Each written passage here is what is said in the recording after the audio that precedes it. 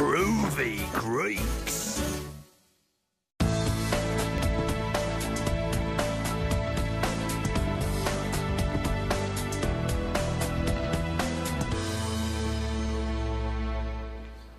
Right, how are we feeling? I'm not any better. I really need to see a doctor. I know, but our two best doctors are off sick. And I'm afraid that just leaves Dr. Hippocrates, the ancient Greek. Yes, sorry I'm late. Let's get started, shall we? Hello, I'm Dr. Hippocrates, father of medicine, on transfer from the year 400 BC. What seems to be the problem? Well, I've got a bit of a cough and I've got a terrible pain in my chest. Have you been violently shaken up and down at all? No. Well, why on earth not?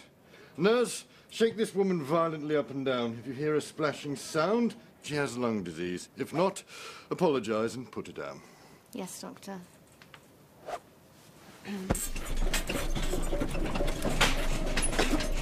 Hello, my name's Dr. Hippocrates. What seems to be the problem? Well, I've got a nasty gash on my arm, and it doesn't seem to be healing. I've just worried it might be infected. I think we might have to run a few tests.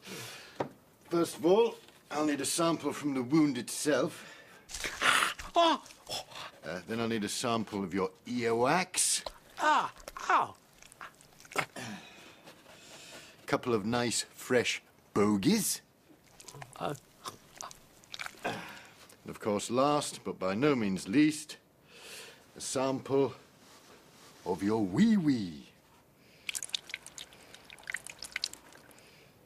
How long will it take for the results to come back? Oh, I should say about 10 to 15 seconds.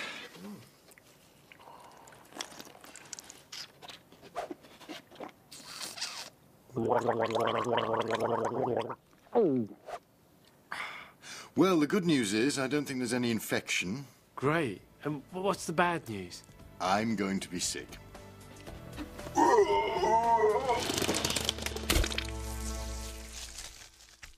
You know what I call a mixture of blood, earwax, bogey and wee? Lunch!